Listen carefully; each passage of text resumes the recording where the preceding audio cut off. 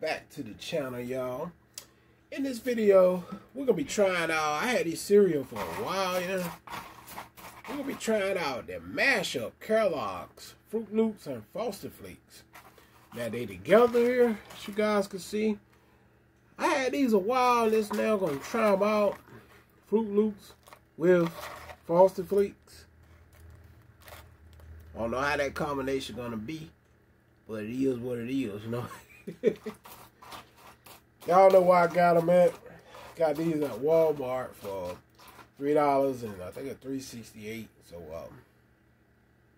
I don't know how this combination gonna taste, man, but that's the box right there. Mashup Fruit Loops and Frosted Flakes.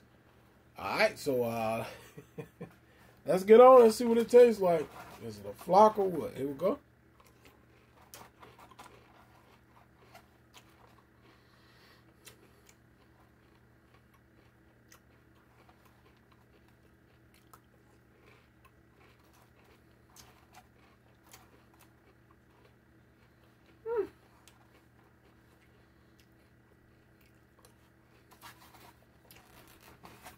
Pretty good though.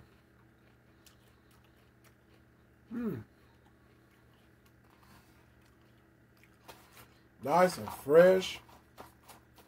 Pretty good combination.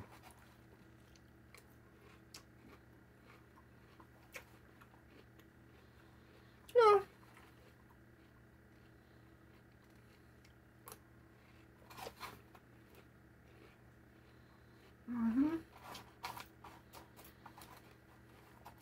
Pretty good to me.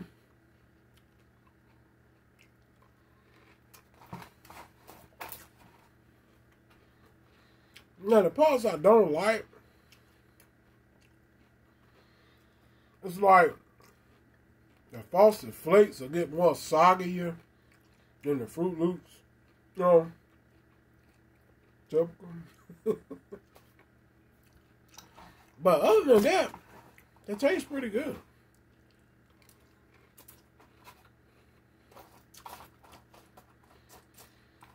Would I go out of the way to buy these again? Probably not.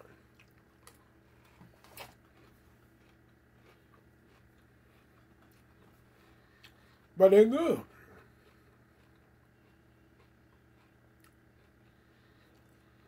Pretty good. Not very sweet. Fresh. Pretty good, all I can say. I mean, you got Fruit Loops and Frosted Flakes. They're pretty good.